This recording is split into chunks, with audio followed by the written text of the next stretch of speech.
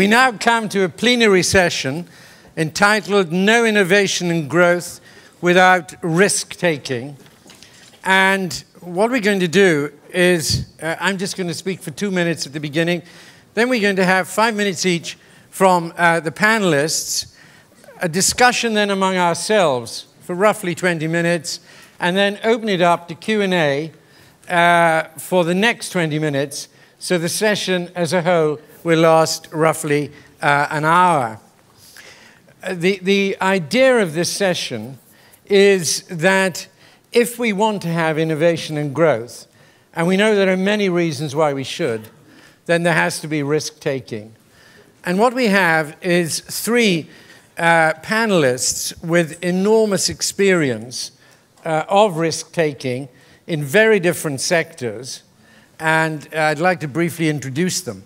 On my immediate left is Dr. Nikolaus von Bomhard, who studied in the University of Munich, he's German, and did a doctorate in law at the University of Regensburg, is at present the chairman of the board of management of Munich Re, where he has spent the bulk of his career building up the business in Brazil, and now being chairman of the board of management, so running the group.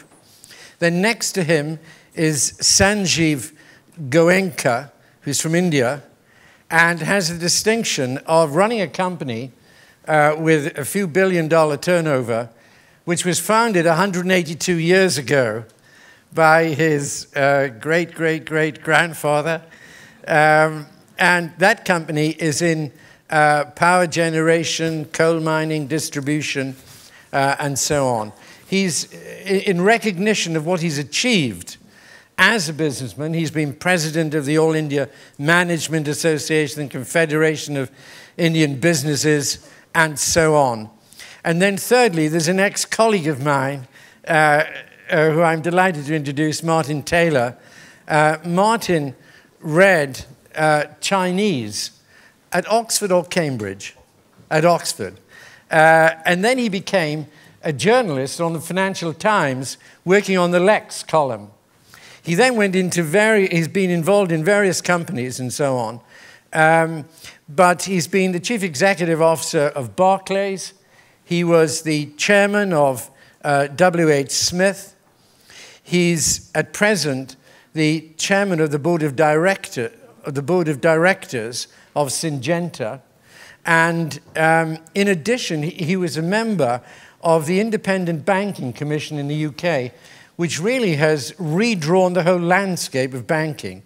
So he's had great influence in the UK. The idea is that Dr. von Bomhard is clearly from the reinsurance business, the financial sector, and then we have utilities, power generation with Goenka, and then with Martin, with Syngenta, we have the agri-business, etc.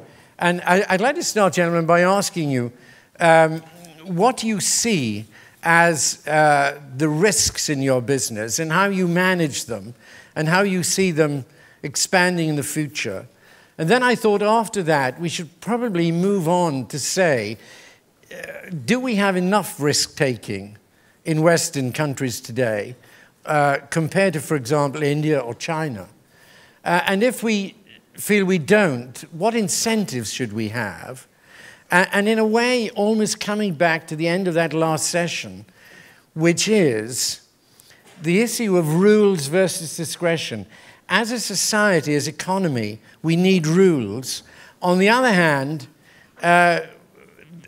specific problems lead us to say we should have a lot of discretion.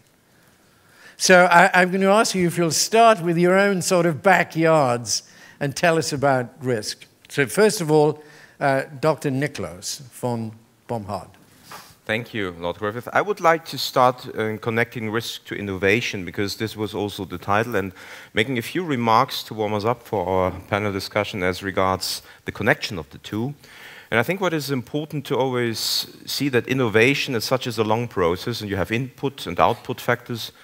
And on this sort of timeline of innovation, you can place yourself, be it as a society, as a company, or as an individual, in very different spots and still make a lot out of innovation. So, for example, being a German, we tend to be rather at the beginning part of it, basic research and so forth. And if you were an American, for example, US American, you would be probably more at the end, at least renowned for the end work of really developing something that sails well. So this, I think, is a first comment that I would like to make. So if we talk innovation and risk, we should really see what phase exactly of the innovation process we're talking about. Second basic remark is about the relevance of innovation, and that, of course, might be a no-brainer for most of you, that, of course, there will be no growth, no sustainable growth without innovation. I think this is a given. And that maybe is also why the relevance that is being perceived in different parts of the world of innovation may be different at certain times. Whether you are in the growth mode or not so much in the growth mode, then innovation may play a different role. But you cannot just increase the relative share of the population at work to the overall population, which would increase, of course, growth and wealth over time, nor can you work with the real assets alone only, because there's an end to the real assets. So it has to be something that connects the two ingredients of what comes out of it, wealth, and that means efficiency, innovation, how do I use the workforce and how do I use the real assets that are at work. The third basic remark is about, of course, risk in connection with innovation. And as I said, there are certain times where you are more ready to take a risk that goes for societies, companies, and individuals alike. And one should, to the extent possible, I think, make oneself aware, why am I rather open to innovation or not? And for someone who runs a company, I can tell you there is times where you really have to kick and push people to live the innovative ideas, and there's times where you keep the lid nicely on the pot and say, well, this is not the time now to innovate too much. However, you will always have to innovate. It's a permanent process. This is not like a switch that you turn on and off, because if you turn it off completely, it will be very difficult to turn it on again. So the spirit must be there, but there are times where you are more ready to take risk that comes necessarily with innovation. The fourth remark goes for the financial industry and innovation, and here I start with a quote from Paul Volcker, who said once, and many of you will know the quote, I think, and the only useful banking innovation of the last decades was the invention of the ATM. That, of course, is some sort of a cynical statement to make, but I know why he made it, and you probably do as well. I think the financial industry is a little different when it comes to innovation, because a lot of the innovation takes place in processes, much more sometimes than in products. But also in products, there are and have been very relevant innovations. Take derivatives as a whole, interest rate swaps and the like. Then we have ETFs that have been built. Important, however, is that we in the financial industry never forget that we also work, and that may be coming up later when it comes to discretion, rules, regulation, within a certain value set. So whatever we do as an innovation, it should be transparent, and we should ask ourselves deeply whether and where do we in fact create value. Is it maybe, in the worst case, only for our own wallets? The fifth remark is about insurance in the context of innovation. That is a topic that is close to my heart, because insurance or reinsurance is normally mentioned only in the context of stabilizing economies or companies by taking away from them risks that are not at the heart of their very business and making sure they get hit, they can reassume the very business they're in as quickly as possible. That's the stabilizing part of insurance. But there is another one that I would call pace-making part of it. And that is whenever you have new things, innovative things in the world, that insurance can appear on two ends. One is taking part of that pilot risk involved with innovation and insure it and take that risk away from whoever is the inventing force or even the investor by the end of the day. And the other one is being ourselves investors. So saying, well, we are ready to invest in certain innovations and supporting them by our very investment. So there's a role for us to play too. And now A short word only on the risk. The risk landscape for us is, of course, moving all the time, but I would not say that the recent developments should take us or surprise us, or should have surprised us entirely, because there's nothing that we have seen over the last years that was entirely unthinkable. There are bits and pieces that I think were rather at the fatter tail of our distribution, but nothing was unthinkable, so we should not act, at least as insurers, as if we were taken by surprise completely by what has happened, both on the financial crisis side or on the natural catastrophe side, which was heavy last year, by the way, over the last 5 years. With that, I would turn it over. Can I just ask you one question, because it was a fascinating question following Paul Volcker. Do you think in the financial sector that with innovation that we've seen in, say, the last decade, we have created socially useless products? The answer is yes. I'm sure. Can I say, I would have predicted that would have got a big applause from a Swiss audience. Thank you. I just wanted to clear that up, that's all. Sanjiv. Good morning, and thank you very much for having me here. It's a real privilege. I'd like to start by saying that we are all aware that we live in an era of uncertainties. Uncertainties caused by political upheavals, uncertainties caused by economics, and indeed uncertainties caused by technology. I'm going to confine my first few comments on a risk that we took as a company and how it paid off, and how a risk, an opportunity that was presented to us, we did not take because we thought it was a risk, and we were worse off. The first was our foray into the energy sector, a power distribution company in Calcutta, which is the capital of Bengal in eastern India. And this was 20 years ago. Power in India was not privatized. And it was an opportunity which came up. Calcutta suffered from 12 hours of power cuts every day. The plant load factors, which means the efficiency of the equipments, was at less than 50%. The debt equity ratio of the company was at 5.4:1. And when a set of merchant bankers came to us with this proposal, almost everyone in the room said, "Oh, that's crazy, we shouldn't be looking at it." And something told me that it's doable, and we studied it. We looked at it. And we went ahead with the decision to invest in that company. It came at a price of $2.5 million. That's it. It was a challenge. It was a challenge in terms of getting the large workforce declared redundant. It was a challenge in terms of motivating the workforce to perform better. It was a challenge in terms of actually providing power to the city of Calcutta and not having power cuts. It took 8 years.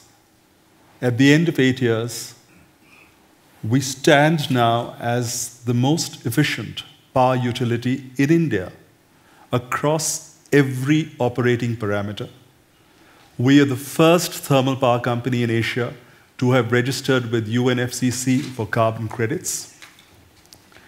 It was a risk. It appeared almost like a foolish decision.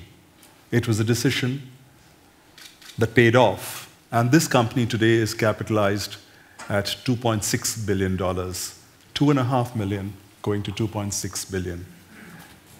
I will talk about one risk that recently, one opportunity that we let go, and I haven't regretted anything more than this.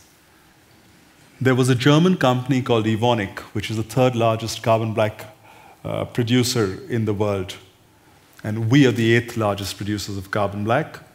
And this was an opportunity that came our way for acquisition. And we engaged in a due diligence. We engaged in studying the company, and We felt they were in 3 geographies which were not conducive to retrenchment, and we opted to play safe, and we did not go ahead with that investment. And 16 months down the road, I think it is one of the worst decisions that we have taken. It was a risk that we did not take. The company, which got sold for roughly 1.1 billion euros, would today be worth already over 2 billion, and I can see it now getting to about 3 in the next 2 years. So, suffice it to say, if you don't take risk, you're not going to grow, you're not going to gain. Coming as I do from India, I can't but be reminded of a very ancient Indian philosopher, Gautama, the Buddha, who said in Sanskrit, and I translate, that life is full of creativity, life is full of change, and those people who don't change, who don't take risks, will not grow. Thank you.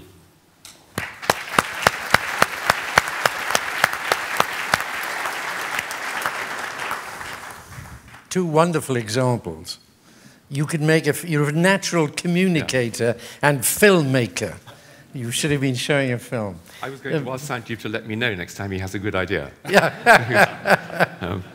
Martin, over to you. Well, as Brian has told you, I have the good fortune to chair Syngenta. And in the current financial market ballet of risk on, risk off, risk on, risk off, we are seen as a defensive stock, a relatively low-risk exposure.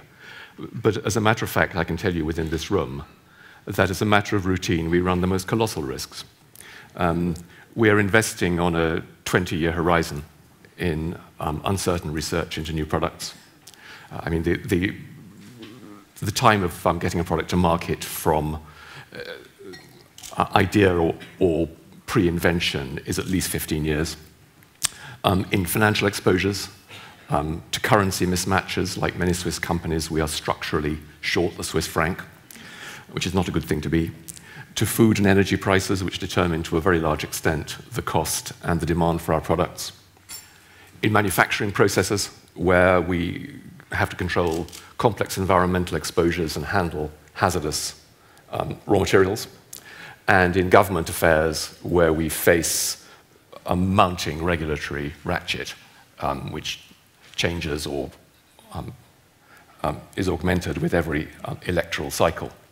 And of course, if we happen to get any of this wrong, we run reputational risk, especially since some of our product areas are pesticides and GM seeds, to mention but 2, don't often win popularity contests.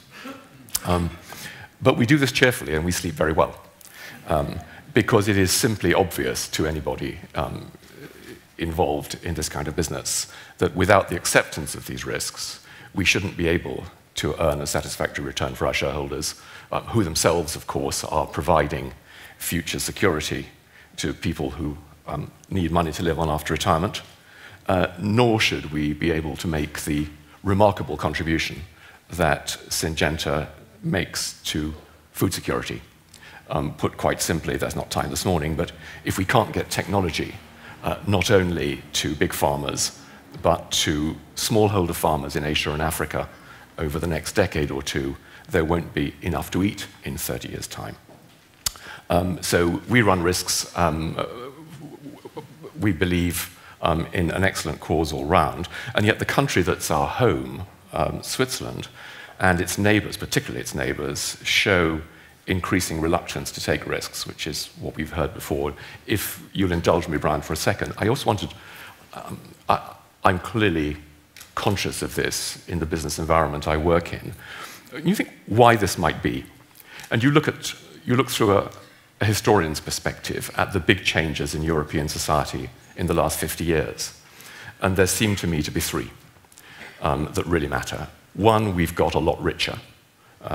We may not be rich forever, but we're much richer than our grandparents were, and richer people have more to lose. They become more risk-averse. They're more frightened of loss. We're older. We're a society that, along with Japan, is one of the most aged the world has ever seen. With every year, I become more convinced of the wisdom of age. But Nevertheless, the old are more fearful than the young. Curious, really, when you think about it. But man is a curious creature. And we live, of course, in an increasingly feminized society. And by that I mean that women, and about time too, have much, much more of a say than they had 1 or 2 generations ago in the choices that society makes. And on the whole, this has excellent aspects. We go to war slightly less frequently. But we do see dangers. It's a society which sees dangers, particularly to the health of our children, whether they're there or not. And we fall for the fallacy of risk elimination. We want to remove risks completely. And of course, as was mentioned by some of the speakers this morning, risk, like energy, is neither created nor destroyed. It's merely passed around. And very frequently, when we think we are getting rid of a risk, we're replacing it by an unseen one. I could say a lot more about that, but I'll pause there, Brian.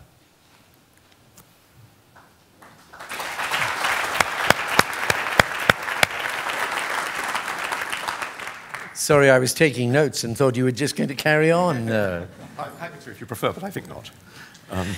Can I just ask, one question that interests me is this whole issue of regulation. To what extent regulation has become and is becoming more of a serious barrier than it ever has been to risk-taking?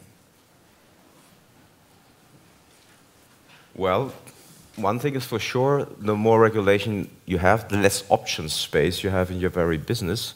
And it will, and for sure, limit risk-taking to some extent, sometimes for good reasons, sometimes for not so good reasons. But overall, I think not only for political reasons, after the experiences we have all made, that decent and good regulation is of essence. And there is room for improvement, and like in all those things with bad experiences, the pendulum never stops where you want it to stop. So I think that the discussion on regulation is not at an end yet, and it deserves more time from all of us. But regulation is needed, and I think the society as such and the politicians representing us have a duty to set the framework right.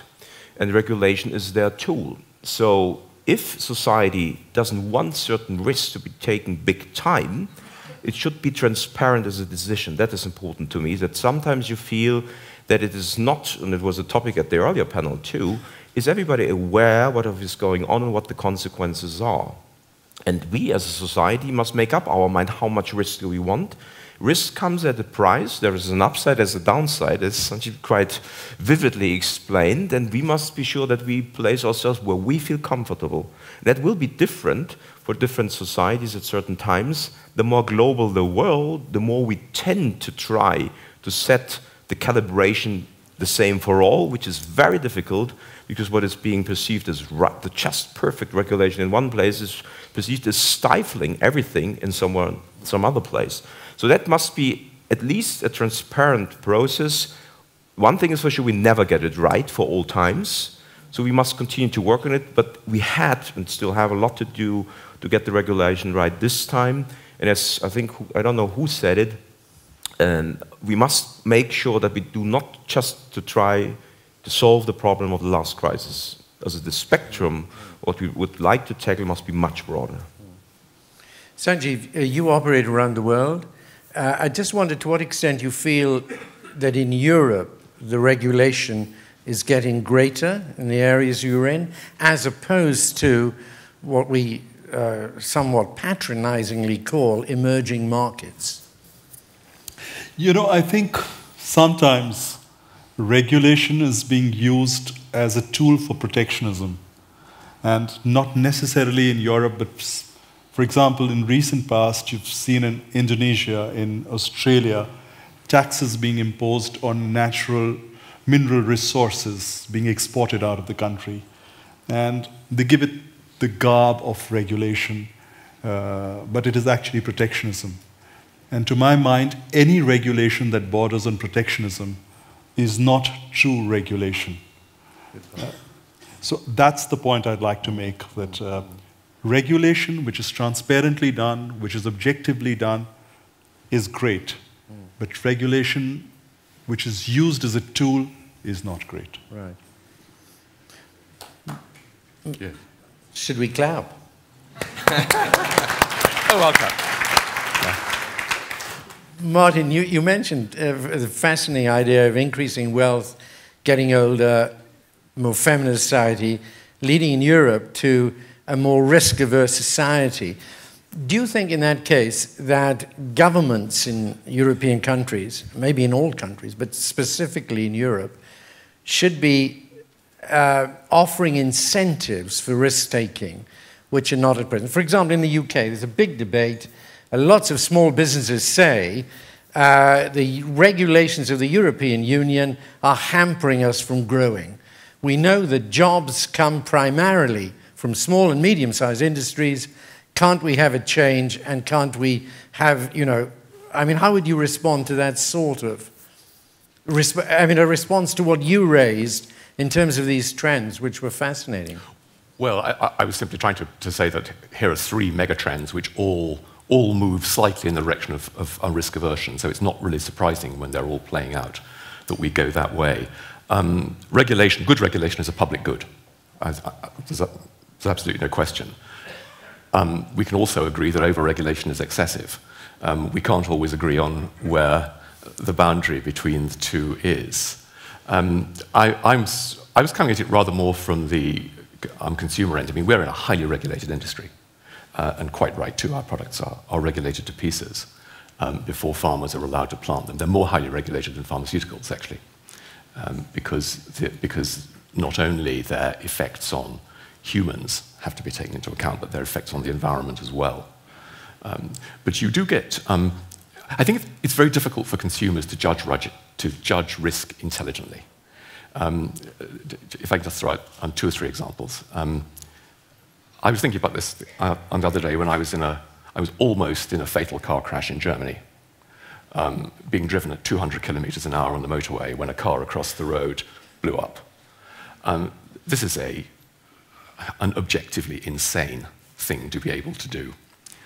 And yet you go into a German underground car park, and there are big signs up saying, Vergiftungsgefahr, danger of poisoning, which do nothing but increase the public's fear that out there are little tiny things that are going to give them cancer. We know that in France, if I talk about pesticides for a moment, there is an obsession in France with pesticides. They rank with globalization as one of the 2 ills that are undermining the French Republic. And they seem to all ills. And people worry desperately about the supposedly carcinogenic effects of these things. I have to tell you that anybody who consumes alcohol, as I do enthusiastically, and worries about carcinogenic reasons from pesticide residues is just not thinking straight. I mean, if we tried to register alcohol as a pesticide, to spray on fields in dilute quantities, it would not pass the first hurdle. And yet we put it in glasses and drink it. When the disaster of Fukushima occurs, rather than thinking, maybe it's a bad idea to build power stations on earthquake faults, we just turn against the industry altogether. And in Germany and Switzerland, 2 of the only countries where I feel they would really know how to do it safely, which is a bit of a shame. And I could repeat these examples, many. We don't think straight because I don't know if any of you have read, and I'm sure many of you have, the wonderful book by Daniel Kahneman, I'm Thinking Fast and Slow, where he says that human beings think in 2 ways. They think in the instinctive way, which we learnt on the African savannah all those years ago, where we recognize danger. Can I get across this stream or not? And then we think in the laborious way that you are taught to think in the University of St. Gallen. And the second way is really hard work, but it's the second way that distinguishes us from the apes. And very often, when we perceive dangers, we're doing it in this instinctive first way. And we need to improve our risk management techniques, really, as a society. We are in a highly educated society. We need to explain things better. And we need more Bengal tigers. We need more Bengal tigers, we do. I'm now going to open it up to discussion. If we could just have the lights to come up. I always have this problem of seeing people. And there's a hand here. Please do get up, say who you are, and ask the question. With high marks are given for brevity. I'll try not to disappoint. My name is Robtel Paley. I'm from Liberia. I'm a leader of tomorrow, and I'm a PhD student at the University of London. Mr. Taylor, I have to respectfully disagree with you about the over-feminization, because I think the overlying assumption, and even using empirical evidence, I had a chance to look through the booklet and I realized that I could count the amount of women on my one hand who are leading workshop discussions or even on panelists. So the assumption that there are more women inhabiting positions of power or leadership will trickle down and eradicate patriarchy, I think is a dangerous assumption. I come from a country in which we elected the first female president of an entire continent. And you'll find that gender disparities still exist. Women's economic empowerment is still a challenge. Violence against women is still a challenge. So I think we have to really rethink when we talk about the over-feminization of leadership, because I think that's a dangerous assumption that we're making.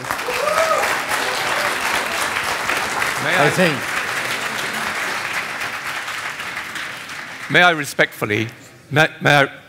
respectfully ask you to listen to what I said, rather than what you were afraid I was saying? I did not use the word over-feminization. I said society was much more feminized than in the past, and I regard it as an entirely good thing. And I don't measure feminization by, purely by the number of people, the number of women leading panel sessions. I entirely agree with you that it is desirable that there should be more. But to pretend that the women of today do not influence opinion much more than their mothers and grandmothers did is simply being blind to what is happening in our society. And because we have not arrived at the place that you believe and many believe that we should be, does not mean that the journey has not started. And to close our eyes to something that is happening because it is taboo to talk about it is not worthy of a university, I would say.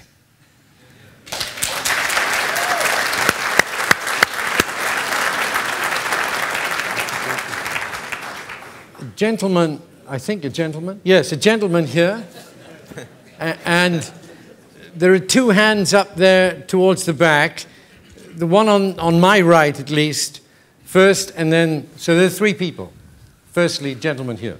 Hello, my name's Alwyn, I live in Oxford, and I just wanted to ask, in a society which, particularly economically, has become more integrated, and now that so many of us depend for our livelihoods and for our futures on businesses which we have money invested in, or our pensions are invested in, do you think businesses have a requirement to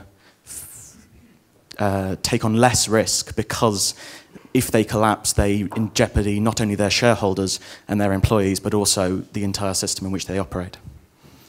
Question. Dr. Nikolaus. Well, yeah, absolutely. I think running a company that is publicly owned, of course, we have to stay close to our investors to find out what their risk appetite is. And Walter Kielholz earlier on then started with the chain of action in the company. Once you have found out that risk appetite, then you work with that within the company. And one thing is for sure, the more you have, the more you hate to lose it. And that is why with a more mature society, you have an inbuilt bigger risk aversion in the first place. We as insurance industry know where the middle class is building, this is good clients for us soon, because they will protect their property, they will try to protect themselves against third-party claims. So yes, assuming that risk and chances are symmetric, which they hardly ever are, but let's assume they are, someone who has not much to lose is ready by, I would say by its very nature probably, to take on more risk.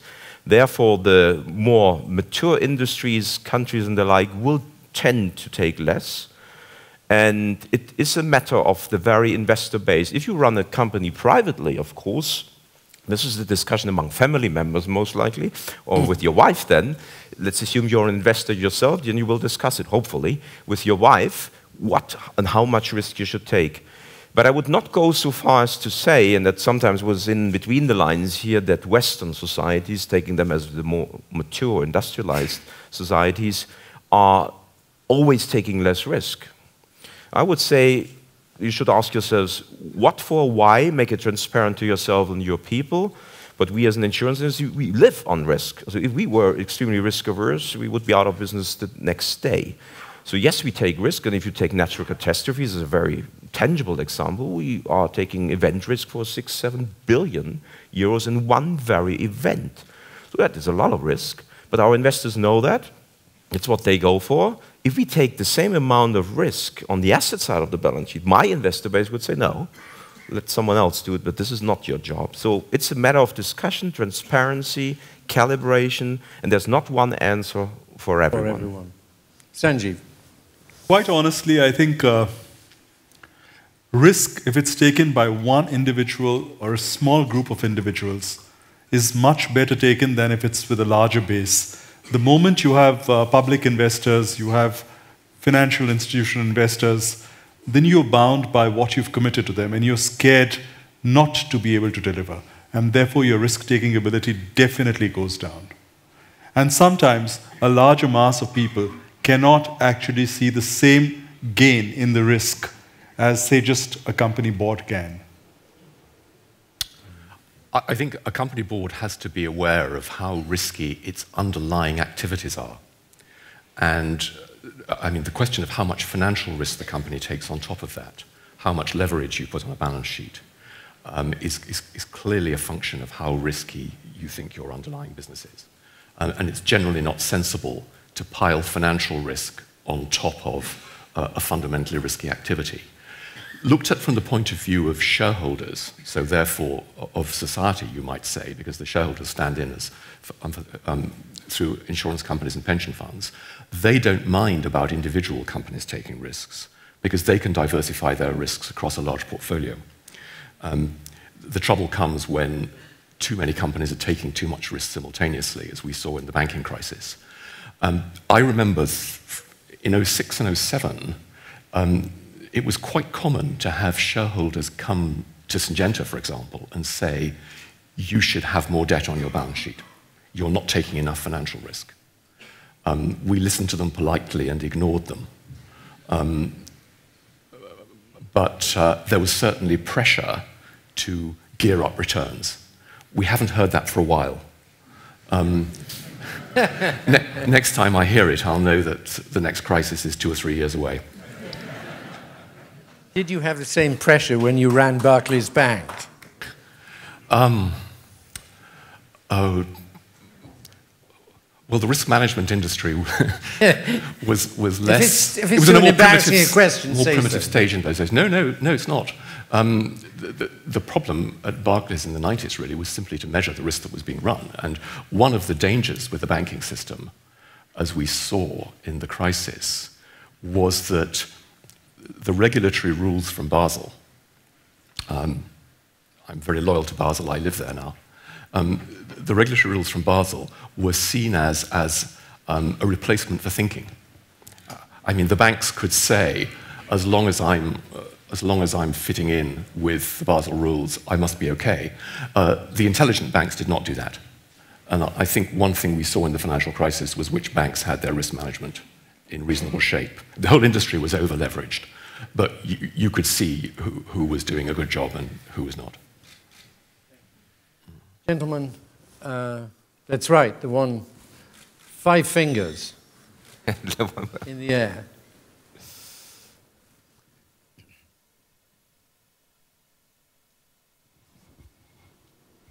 Get a microphone to, if not, why don't you shout? Good morning, everybody. My name is Peter Schön. I'm a political scientist from Germany and a leader of tomorrow.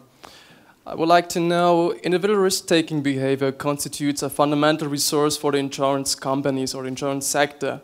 Given that, the question is, to which extent are insurance companies capable of promoting a risk-taking mentality? Thank you. Well, there's one truth in that, and that is if you make the car safer for four-wheel drive, whatever you have, people will go faster. And part of the margin of safety that you build by making a car, in fact, safer, you lose immediately by people reacting to the fact that they know the car is safer. And the same holds true to some extent for insurance. So we have to make sure as managers that the loss prevention is not suffering for the mere fact that you can offload the risk. So normally, if you insure, you do both, hopefully. You make sure that the insured, let's take an industrial group, which is a more tangible example here. If you insure a huge industrial group, the good insurer will spend a lot of time talking to the risk managers of the company, checking on risk management quality, then insure to avoid the trap that you, I think, circumphrased, that for feeling so safe, we can get a little easy and light on preventive measures. And that is why I think also insurance has a role to play in, take the Deepwater Horizon event, which is, I think, still up on everybody's mind. It was hardly insured. We think, and we in fact built even a policy for that, if you get insurers in, you put two things at work. One, you put a price tag to the risk, which makes it a lot easier for those who decide on what to do or not to do, who run the rig, for example. Shall I do more on the preventive side? Should I better check my subcontractors or not? Two, the insurers, hopefully, will ask many, many, many questions. So even governments have an interest sometimes to get insurers in for these two basic reasons. So I would say, yes, there is a risk of relaxation, and it works, I guess, more with individual insurers than with companies who are insured. But we should, as an industry, do everything to do both, making them aware of the risk, so that they buy insurance, but at the same time, then not get them leaning back and rather keep the risk as small as possible. For the society as a whole, I think we should manage risk down, diversify, that's what we do, so that we can take on more to develop better, faster, I'm a little cautious with that word, but get the global economy marching. Thank you very much. Gentlemen, that's right. So if you...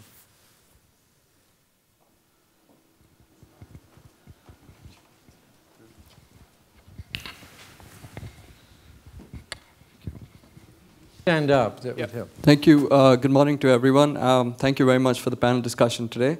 I'm Nihal Chauhan from India, and I'm a leader of tomorrow. My question basically goes to all four panelists, basically, and it's more with the idea of to do with the ethics of risk, or maybe the fairness that risk has. I'll give a small example. I come from India, and in India, in the late 80s and 90s, we had still not opened up the economy.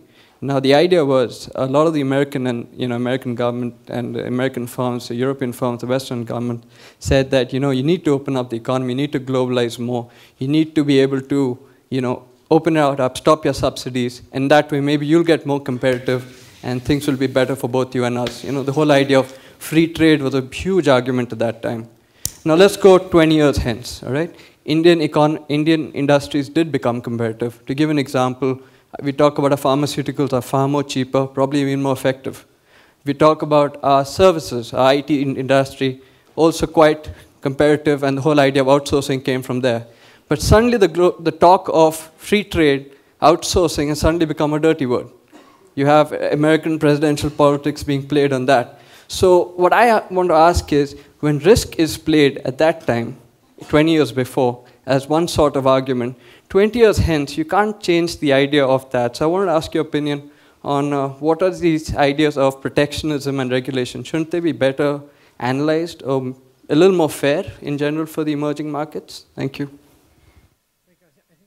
I think you open up there, to me, a fundamental issue, which is that if we are going to have greater global prosperity and reduce global poverty, we have to have more risk-taking, we have to have more market economies, and typically what happens is you have growing inequality within these countries in the distribution of income and the kind of things which you were mentioning.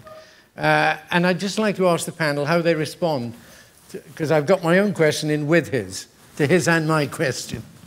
Let's start with Martin. The example you give seems to me to be more about hypocrisy than about risk. And there's plenty of that about, that's for sure. I'm just struck by your phrase, the ethics of risk, because it's not one that I'd considered, because largely I considered risk as a sort of force of nature, like the weather, where one doesn't think in ethical terms. But I can certainly imagine that as a leader or a person in a position of power, if you inflict risk on other people, you've absolutely got to be able to make sure that they get the benefit that goes with the risk, I would say, as a first ethical stab. Let me think while the others speak. Sanjiv. You know, quite honestly, if you start using your clout or your position or your strength to dilute the transparency or to dilute the openness of any transaction or any economy, it's not fair. And I think it doesn't have as much to do with risk as it has to do with the ethics of governance. Well, first of all, I think it's a very delicate process for a politician to manage all that comes with the WTO in general. In a crisis, of course, it's too inviting for a politician to turn protectionistic, of course, claim something else is responsible, and closing the market down. On the other hand, I admit that alone the fact that the economy or the global economy even can grow faster seems a good argument in the first place, but it should not be the only argument, nor is growth always the solution to every problem we have, and it can create problem by itself. For example, if we grow too fast, boom and bust. So if we say financial industry to some extent said, well, by doing what we did, we propelled global growth. Yes, true, but at what cost? Boom and bust. So growth is needed. So I think if we stick to the paradigm of thinking, which I think is still conventional, but I think this is right too, that open markets perform better than closed markets and that we should divide the work among people, nations, companies and the like. There's many good arguments not to be protectionistic, but it must be fair and not hypocritical in the sense that we use the argument to our own ends when needed. And that's why it's so delicate, and it's never fair. By its very nature, it's never fair. So there's always someone who feels like I'm the winner, I'm the loser at certain points in time. To strike the balance that everybody feels good and bad at the same time is the art of a politician. Pascal Lamy, who was mentioned once as the last optimist in our world today, he really tries almost a lifelong now to get that balance right, but it's an uphill struggle in the midst. I think we are still quite in a crisis. It's almost impossible to move ahead.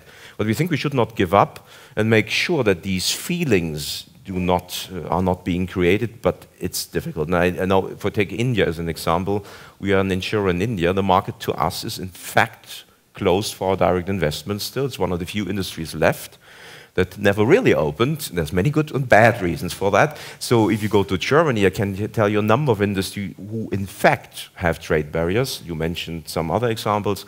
So the world isn't fair here, but I think we should not give up fighting for that. It's worth it as long as it is rightly calibrated.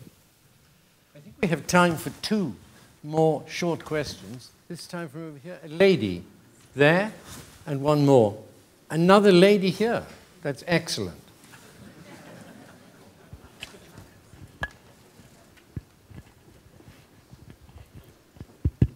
Thank you very much.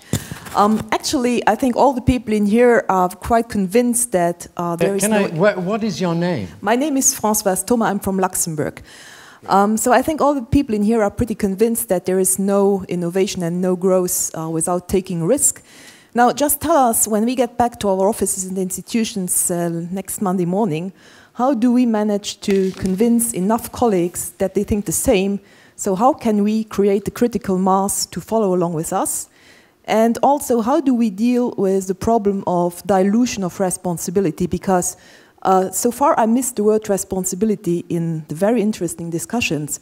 But if we take risk without assuming responsibility, that's very, very dangerous. And unfortunately, in today's society, there is an overall evolution towards dilution of responsibility, and I think that's very, very dangerous. Thank you.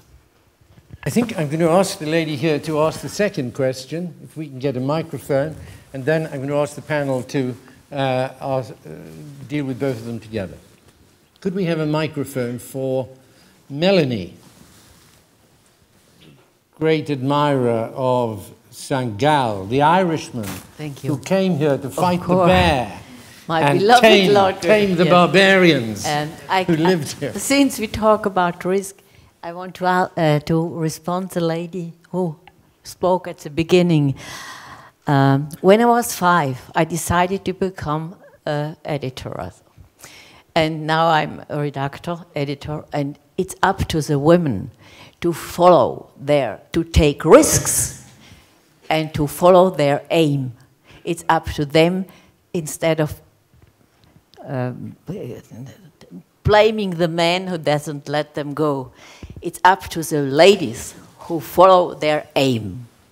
Was that a question or a statement? It's my conviction. It's my firm conviction. Oh, I can believe that. It's my conviction too. I think all of the panel are united in supporting you. Sanjiv.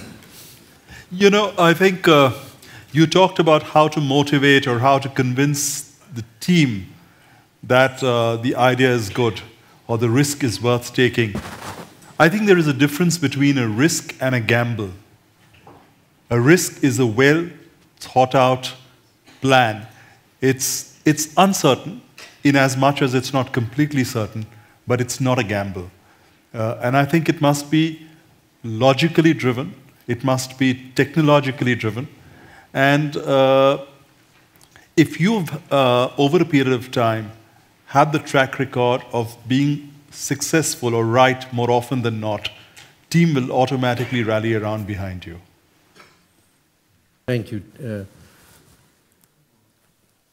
Martin. The question of how you convince your colleagues is a very good one, because it brings up an aspect that we haven't mentioned today. I mean, clearly we're talking at a very high level and superficial sense, but there's almost a feeling that, you know, businesses understand that risk is necessary and know how to take it. Unfortunately, the general public is frightened of it. In a business, and businesses are, of course, social organisms, they're collections of people at any level, there are great differences, I think, between individuals' risk appetite. And one of the things that businesses get wrong is having a group of people at the top who are either on some spectrum, I don't know how you measure it, too reckless or too timid. I have worked with, I mean, one of the most impressive executives I worked with when I was a young man would have gone a lot further and been an even better executive than he was if he had been able to cross the stream.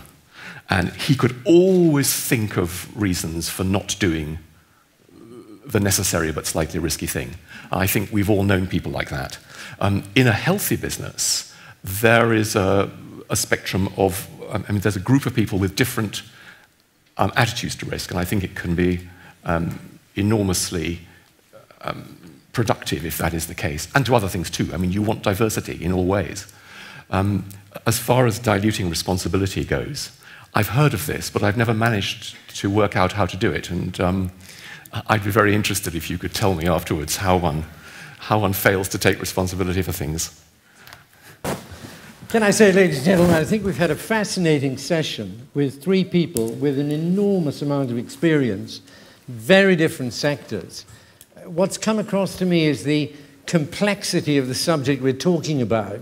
We've only, in a way, put our toe in the water. I mean, there is so much to discuss in this area. But I'd like you very much to give them a great hand for their presentation.